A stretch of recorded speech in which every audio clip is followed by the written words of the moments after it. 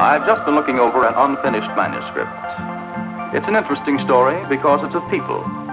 People and the place where they live, work, and play.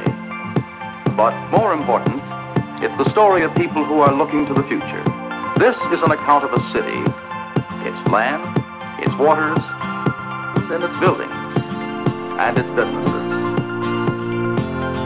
The county is in the state of New York. It is called Schenectady. Industry profits best where the opportunities for good living match the opportunities for doing business.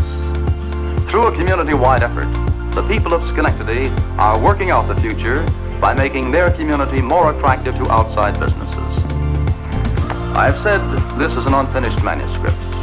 It is unfinished because the people of our story will not stop working until their labor surplus has been absorbed by diversified industry.